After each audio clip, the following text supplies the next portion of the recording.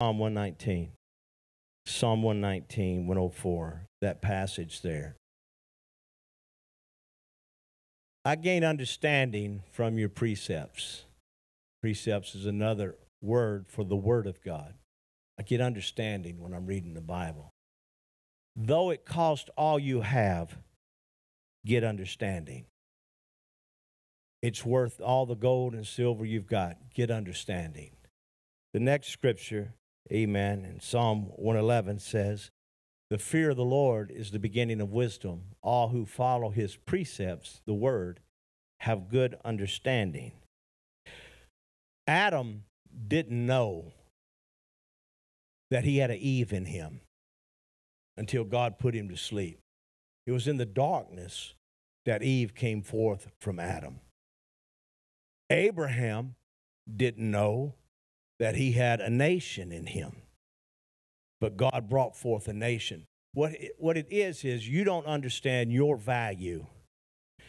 You don't have an understanding until you get in the Word of what God has planted in you. Jesus was put into a tomb, and the scripture says 3 days later he resurrected. I've often said he wasn't buried, he was planted. And the scripture says on the third day, God did seed time and harvest. So it took 3 days for seed, little time, and harvest. And then Jesus came forth and brought many sons and daughters into the kingdom. The understanding is we don't recognize what's inside of us because perhaps we've not given in or given up or allowed Jesus to rule in our lives. We don't understand purpose. We don't understand intent. And so I believe today, if you would understand your value, young men, if you'd understand that God has something, I didn't know there were churches inside of me, but it was the darkest times of my life that God brought the churches out of this church was born from the darkest time in my life, and God birthed it. The Crosby Church, the darkest time. I didn't know what I was going to do in life. It was birthed from that. It's amazing to me how it's during the hard times that God pulls something out of you. And many of us, we go through dark times. We say, God, I don't have no understanding of what's fixing to happen. And then next thing you know, God finds you. He finds you at a crossroad. He finds us tied up. Last week, I listened to Johnny, Brother Johnny, I call him. He's not a pastor, he's an evangelist, but teaching, and it just blessed my heart. I thought it was one of the most profound, because I learned something. I don't sit here as a pastor and go, well, here, let this guy just see if he knows something I know. I want to know what they know. Amen. I want to listen to what they listen to. Now, I'm not a cowboy either, but I've cowboyed up, and I've cowboyed down. 15 years of my life was spent on the back of a horse. I rode, we shot off horses, I roped, I worked cows, I did the best I could, but I really was never a real, what I would call cowboy. Amen, but I learned at it. My daughter is proficient at riding horses. Mandy, my oldest, she went to school, she learned more than what she already known, but she taught me something. Mandy taught me that you have to understand that a horse is automatically wild, even if you've not been on them in a while. We use the term green, that a horse can get green. They get sour kind of quick. And when they do, they can buck you. And when they buck you, you have to understand as they start to buck that, and she would tell me, she said, Dad, you got to ride that horse when it starts bucking. When it starts crow hopping, you got to press it. You don't get off of it. It wants you off. But you got to ride that horse just a little while. And she even used the term, you got to ride the buck out of it. And I found that when I got born again, I was a little bit on the wild side. Johnny last week used the term feral. He said anything wild is feral. That came from a conversation from Saturday night when we sat and had a meal. And he asked me, he said, what does holy wild mean? And I told him that Jesus rides on clouds, he walks on water, that when he comes into the life of someone, he takes the wild and makes them holy. He starts working on it. He changed their life. Now, listen, Johnny had a sermon to already preach Sunday morning, but after that conversation, he changed his sermon. And I thought, okay, where are we going? Because he said God never intended for us to be wild, and that's true. He didn't intend for us to be feral. He didn't intend, because a feral horse lives 8 to 10 years. He talked about the romance of being free. The romance was just running wild, and the horse's hair flowing and the snort. And I could see it in my mind. And I thought to myself, man, that's a great picture. But he said when he went to catch wild horses, he found their teeth were broken. They were unable to eat.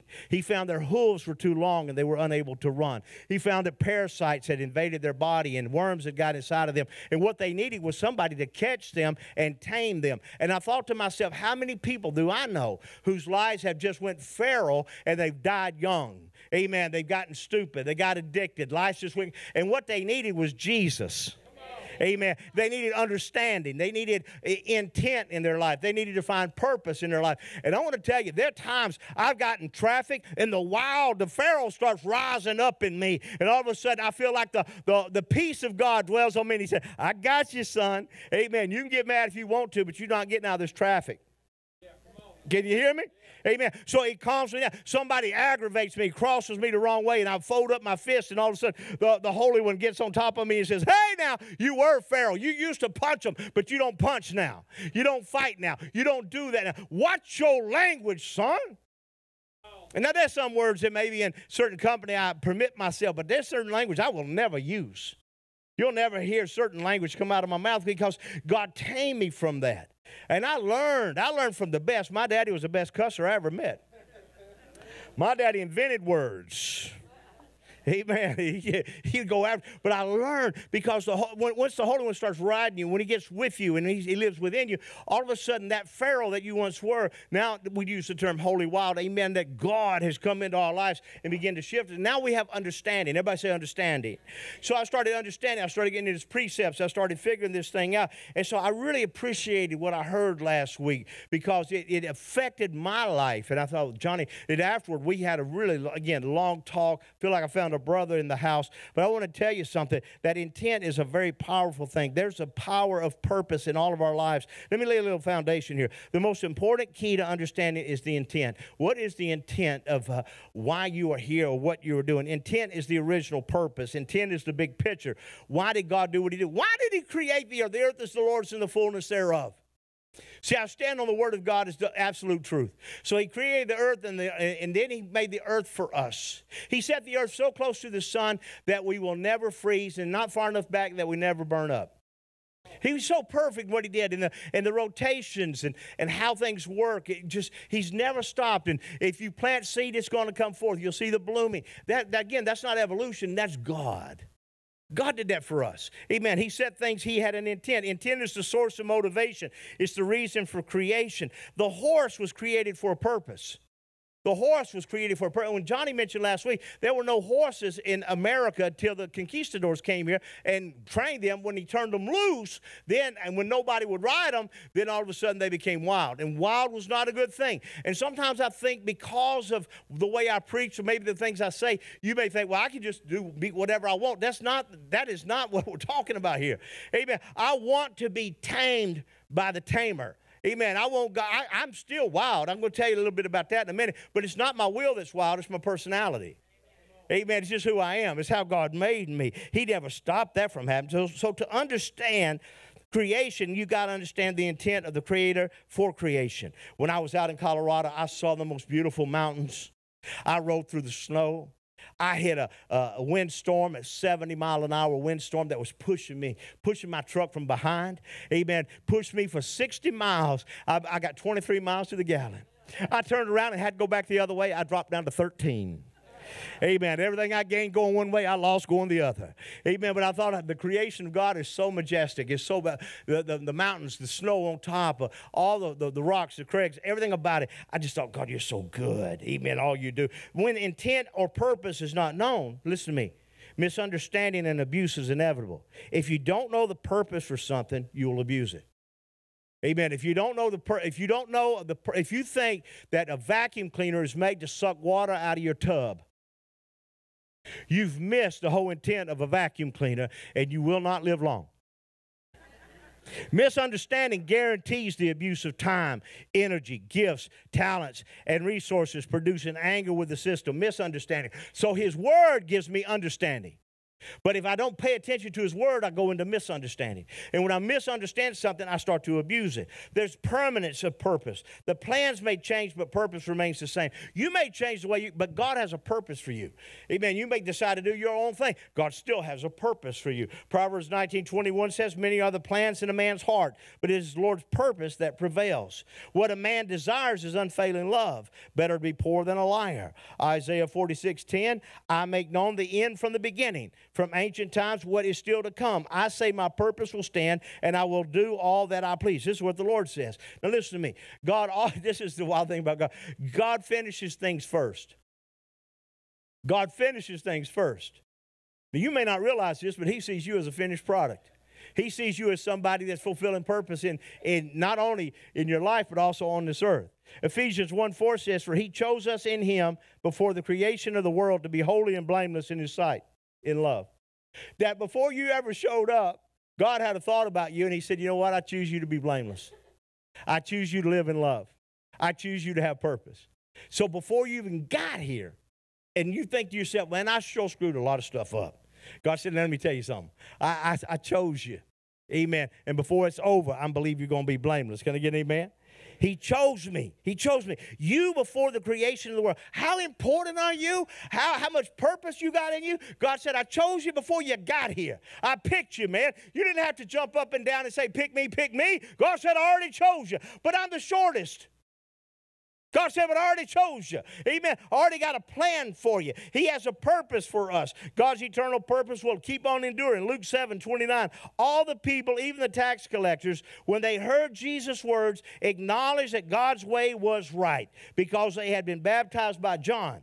But the Pharisees, the preachers of the day, and experts in the law, they rejected God's purpose for themselves because they had not been baptized by John. They didn't follow John's teaching. John preached the kingdom of God. Amen, that the kingdom was coming. Amen. He shared purpose about the kingdom.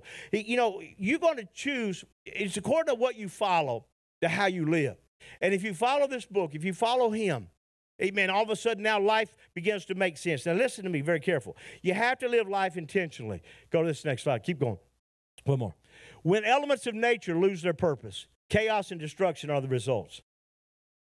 What I've seen in Seattle and Portland and Minnesota and places like that, and New Orleans, amen, people start losing their purpose. When nations, communities, friendships, churches, marriages live without intent. Next slide. Purposeful living, then confusion, frustration, discouragement, disillusionment, disengagement, whether gradual or instant, will happen. I've always called these the 3Ds. It's 3D vision, it's distortion, amen. Here they are, discouragement, disillusion, disengagement. Whenever you lose intent in life, you get discouraged. Then you get disillusioned. It happens in the church world. It happens in the business world, amen. Then you disengage. You disconnect from it. So you got to understand the intent of something and why you're there and the purpose that God has in your life. Jesus was a master teacher. When you listen to him, listen what he says. Catch what he says. Now, Pastor Mike was telling me this morning he was going to teach on the 5-2-1 talents. And I said, that's right before Jesus rode the little colt. He said, that's right. Because God gave some people 5 talents, some 2, some 1. Don't be discouraged. You don't know exactly what it is you got, but inside of all of us, like inside of Adam was Eve, inside of Abraham was a nation. Inside of me were churches. Inside of you are businesses. Some of you started businesses. Inside of you, some of you mamas, you did not know that you could birth such beautiful children. You had no idea because of who you were married to. But God worked a miracle anyway. Can I get an amen? He's like that. Luke chapter 19, verse 28. After Jesus had said this, after the 5-2-1, the issue that there is no fairness in life. After Jesus said this, he went on ahead, going up to Jerusalem. As he approached Bethphage and Bethany at the hill called the Mount of Olives, he sent 2 of his disciples, saying to them, go to the village ahead of you. As you enter it, you will find a colt. A colt. This is a young animal. This is probably 1.5, 2-year-old colt. Amen. There. Some considered it a donkey. We're just going to use the word colt here. Tied there, which no one, this is what got me, which no one has ever ridden. Untie and bring it to him. I want you to go find a colt, and I want to tell you about this colt. I know where it's at. I know it. Mark said it's at a crossroad.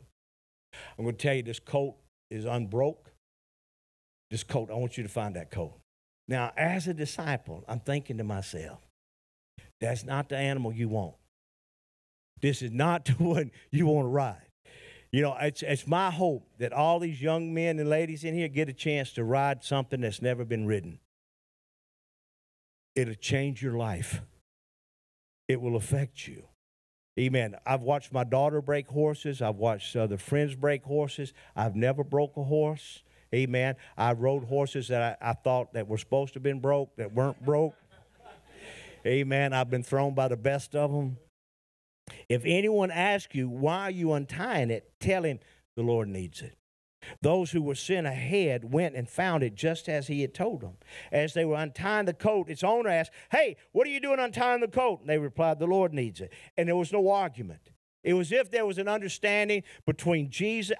Did he meet the man before? Was there a connection there? Did this man already love the Lord? Amen. I don't know. But somehow in this story, it was already set up. Jesus knew where the coat was. He knew it was untamed. Amen. And he knew that an owner would release it to him. And this is when he rolled into Jerusalem and all of them threw the palm branches and yelled, Hosanna, Hosanna to the King. Lord, Hosanna means save me now. Rescue me now. But this moment, that Jesus gets this little coat and he rides on it, it blows my mind, amen, that he could sit on an unbroke horse and the horse all of a sudden becomes tamed. There's something about the peace of God, amen, the nature of Jesus, that when he comes into your life, as wild and feral as we may be at one time or another, he calms us down. He literally rides, amen, everything out of us that was once there, the meanness, the hurt, the hatefulness, the lustfulness. He begins to take it out of our lives, amen, and here's his coat. His natural for that coat to buck. If you throw a fly, oh my goodness, how many times have I been out at the ranch riding horses when I looked over and saw a horse fly on the back of my daughter's horse? And I thought to myself, somebody needs to hit that horse fly. And I'd slap that horse fly and that horse would take off. And I think to myself, I'm doing you a favor. Amen. But eventually, something's going to make that horse jerk. And here he is. Calm. They threw blankets on him. If you've ever tried to break a horse, that's the first procedure. You put the blanket over on that horse, something on their back, it's unnatural to them. They're not used to that moment. So they put it on him, and then they set Jesus on him. Let me say it again. They brought it to Jesus, threw their cloaks on the coat, and they picked Jesus up and put him on the coat. And the coat did not buck. The coat did not jump. It didn't jitter. It was that moment when the coat realized everything about my life comes to this moment, that I have an opportunity to carry the King into Jerusalem. His little tail wagging, amen, the excitement. Can you imagine that moment? And I know some of us think, well, that coat don't think nothing like that. Listen, you ain't got no idea what a horse is thinking. Amen. There are times I've looked at my horse and somebody say, watch their ears. Watch their ears. If them ears go back, you're going up. Watch that. If their ears go forward, they see something ahead. Because horses have a fight. Amen. They normally it's flight. They're going to run. Amen. They're going to take off. But this little colt, when Jesus gets on his back, it's like heaven's sitting up there. Peace is up there. And when Jesus comes into your life and begins to change and turn, first off, let me tell you, he knows your place. Amen. He knows where I'm at and where I'm going. The scripture says in verse 30, go to the village ahead of you, and as you enter it, you'll find a colt there. Listen, Christianity is God's attempt to find you. When we say we found God, we didn't find God. He was hunting for us. He knew we were at the crossroad. Amen. He knew where we were at. And because of that, he found us. Amen. He found the colt there at the cross. Mark 11:4. And they went their way and found the colt tied by the door without in a place where two ways met. There. Isn't it wild that God found you at a crossroad? Every one of us, as we got older, we could have went either way. Amen. We could have headed wrong, head right. It's our call. But when he found us, amen, he took us. Nobody, listen to me, church, nobody can take your place. There was nobody could take the place of that donkey or that colt. Nobody could. Amen. He was there. You have to work your job till you find your work, your place. Everybody says, I don't know where my place. Work your job. And when you work your job long enough, you'll find your place. What we are taught controls our life. Amen. Every created being was created with a place in life, a gift discovered, with a God-given intention, which will make them a leader. You know, fish were made for water. Birds were made for air. Man was made for the earth. God created. If you take the fish out of the water, what happens? The fish dies. He's made for the water. When you take, what else am I trying? You take man out of the earth. In our lives, I'm trying to think where I'm going here. Don't film me. This camera went up and it messed me up every time. When I think about God in my life and how he calmed things down, what would happen in your life if you decided to say, God, I give you control. Whatever you want to do with me. Is there a business inside of me? Some of you, a child, what is it, God, that you want? Adoption? What is it you want in my life? Amen. I just want to be used of you. Hallelujah. And when you find that place that you surrender, and that was the issue with the colt, he just surrendered. And Johnny mentioned last week the old horse that dropped his head and just surrendered. There are times you hit bottom. You're wore out, your feet are wore out, your teeth don't work no more, things ain't happening, amen, and you just want to drop your head and say, take me, Jesus. Amen. I want to do that while I'm younger too. Can I get amen? Amen. Because here's the thing. When you pursue God's kingdom, we're so much after stuff. Matthew 6:33 says, seek first the kingdom and his righteousness, and all these things will be added to you.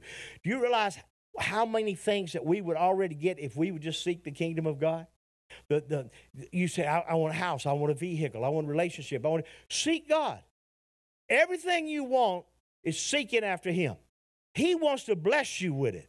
Amen. He wants to provide the clothing for your back. Amen. Your mortgage. He wants to take care of you. Can I be very honest with you? God wants you debt free. If you make right choices, that's where he wants you to go. So as I walk through this, I realize that if I get out of my place, it brings stress. How many of you just love stress? How many of you embrace high blood pressure? I mean, it's when you go to the doctor and they tell you your blood pressure, you go, oh, thank you, Jesus.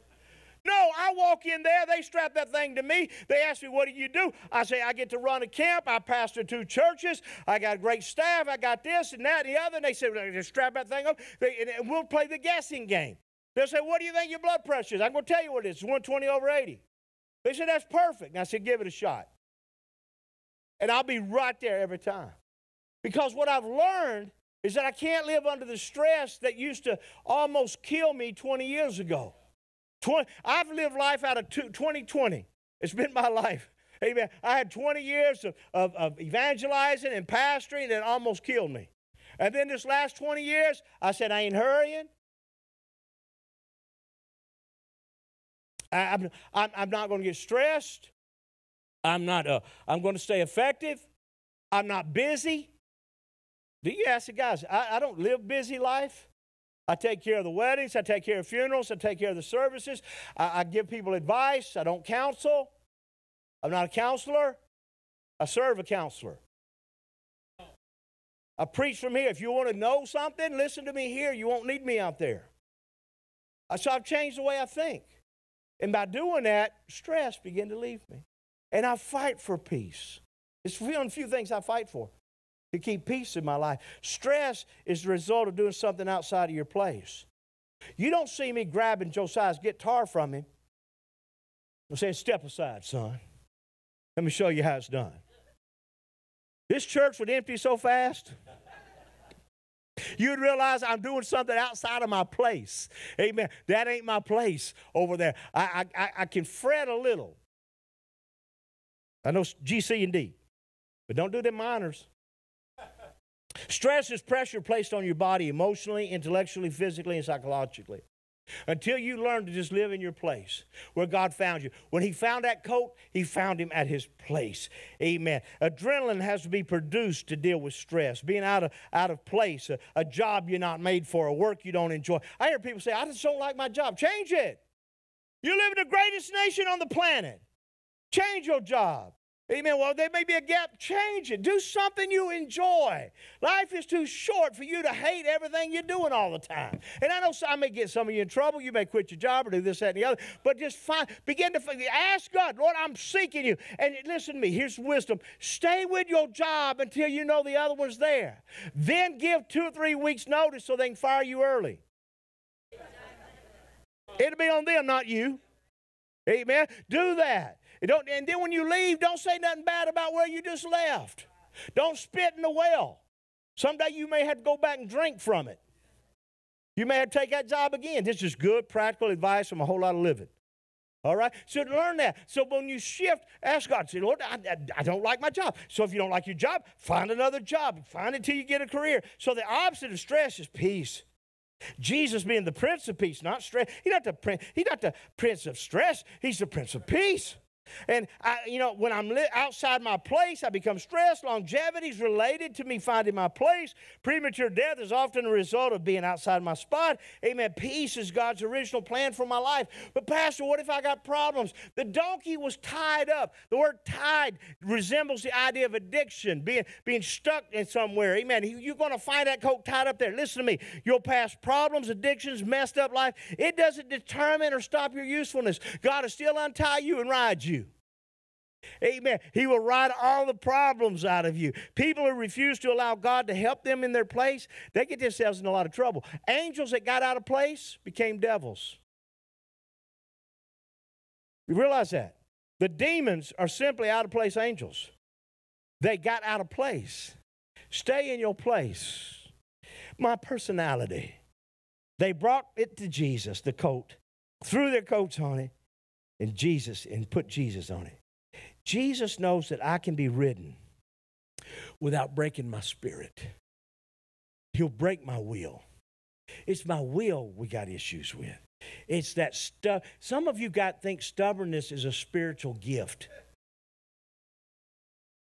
She'll even say it about you, sir. My husband is so stubborn. And she'll bring that out. She's not bragging about you. She's talking about how stupid you are. Amen. Your stubbornness is not a gift. Amen. It's a sin. It got the children of Israel in trouble. They were stiff-necked and stubborn.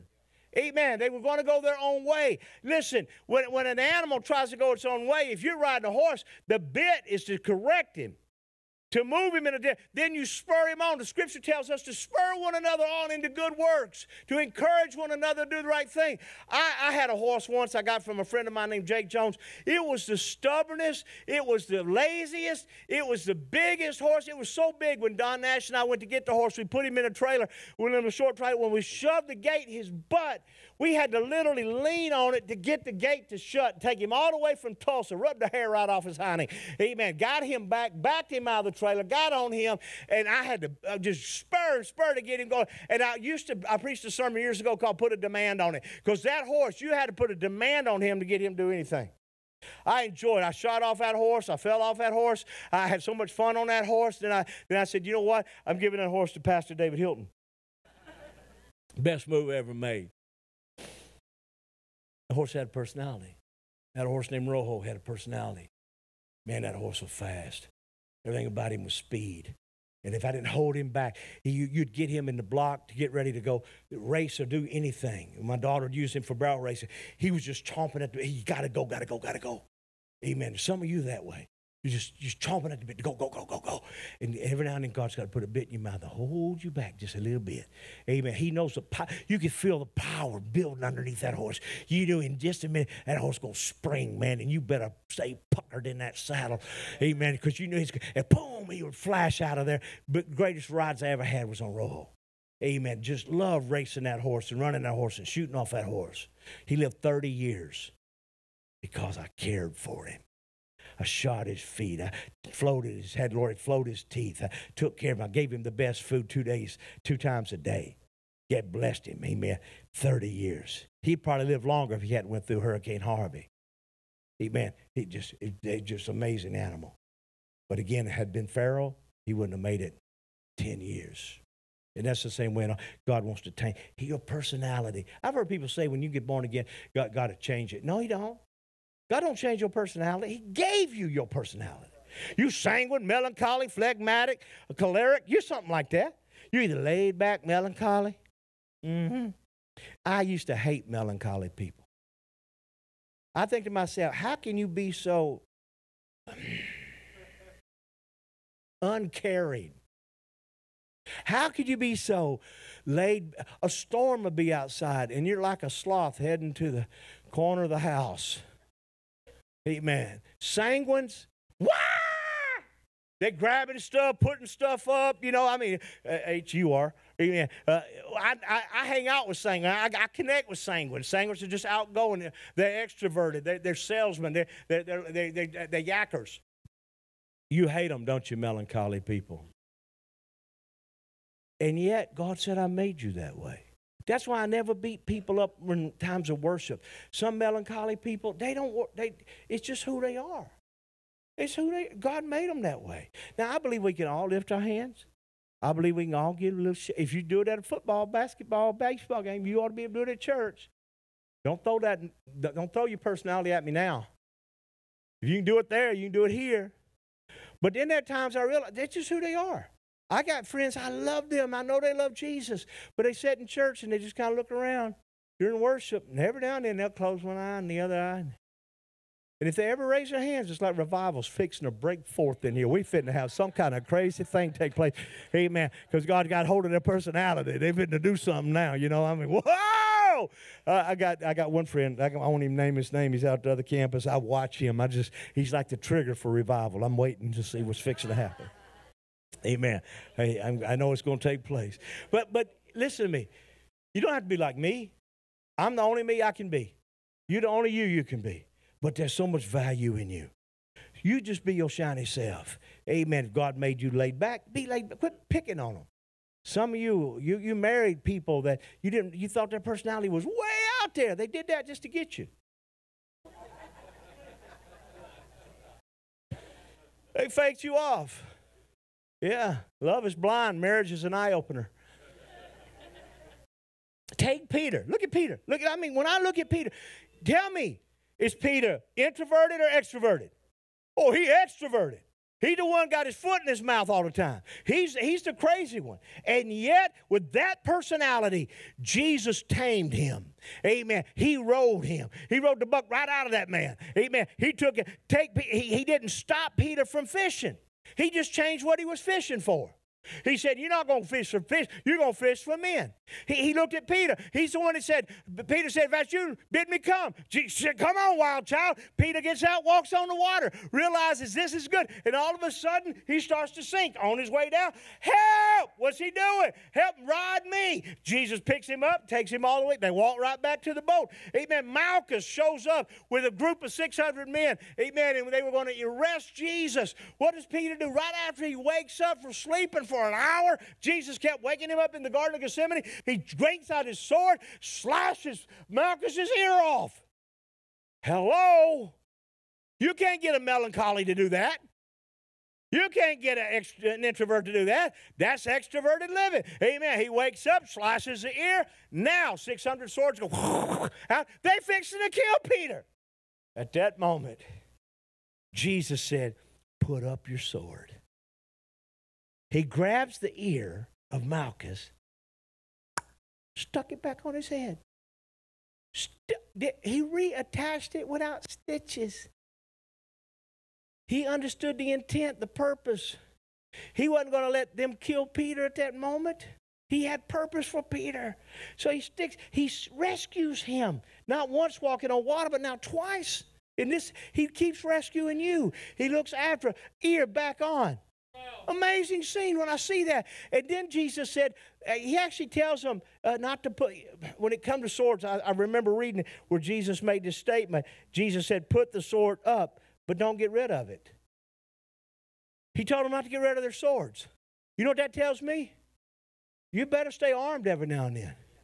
You better watch after yourself. Amen. You're not called to be a pacifist. Can I get an amen?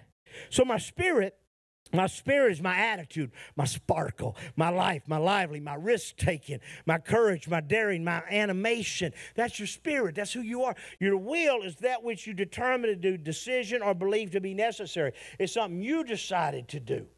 Some of you had to break your will to come to church this morning. Your spirit, amen, lively, is excited, was sleepy. And your will was saying, well, let's just agree and go back to bed. Amen. Amen. But you had to break your will, get up, get ready, and get to church. Amen. That's what we do. We break the will and we show up in the house. Amen. It's an important thing. Hallelujah. So this is what God changes in us, is our will. Imagine if Jesus hadn't come into your life, what you'd be like right now. You'd be feral. You'd be wild on the wrong side. Amen. You'd be messed up. Jesus went to the Garden of Gethsemane 3 times, and he prayed the same prayer all 3 times. He went a little further, fell on his face, prayed, saying, "Oh, my Father, if it be possible, let this cup pass from me. Nevertheless, not as I want to, not as I will, not as I desire, not as I think what is right, but what you think is right." What you think is right. You see the humanity of Jesus, the personality of Jesus. See what I believe? I believe Jesus was choleric, sanguine, phlegmatic, and melancholy. I believe he was all 4. Some of us, we can't be anything other than what we are. But I think Jesus at times, man, he was sanguine. He was out there. He walking on water. Other times I see him on the side of the mountain, melancholy, laid back, laid back. He could use his personalities. This is just who he was. He was a whole man. God didn't break his spirit. Jesus needed courage to do the will of God. He knows we need our spirit to do his will. When he rode that colt, he didn't break the personality of that colt. He broke his will. And what we got to have is our will broke. Amen. Say, God, I want you to take whatever it is I've been deciding to do. Help me break that and do what you want me to do. Because what you want me to do is always the right thing. Amen. Some of you say, well, man, that sounds boring. I have not been bored in 40 years. I don't know what boredom's like. I met a man up there in Colorado. I mean, I'm at a baseball game. I look over at him and I say, hey, get talking with him. Next thing I know, we're talking cars. Next thing I know, he's telling me he got a $69 Dodge Charger. The next thing I ask him is where you live. I'm inviting myself to your house. Then I get over there, he got a 68 Fastback. Amen. Then he got a 68 Chevelle 396 Super Sport. Then they said he paid $340 for it. I want to know this man. This is my new friend Ken. My personality says, I'm going to connect with you, sir. And next thing you know, we get talking about God. Amen. And it just comes out how the Lord has been taking care of us. And you don't do that if you just sit around. Now, I know some of you would really be it would scare you to talk to somebody other than somebody that's sitting next to you. But I'm going to find people out there.